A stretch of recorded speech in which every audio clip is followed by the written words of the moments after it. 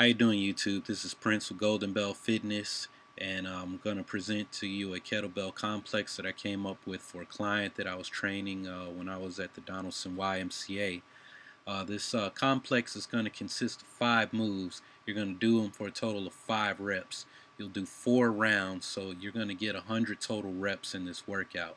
The 5 exercises are going to be a one-hand hardstyle swing, a high pull, a front squat, a dead clean, and an overhead press.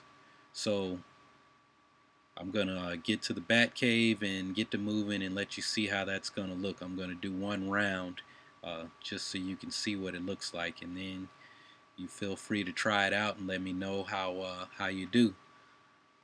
Let's get to the bat cave.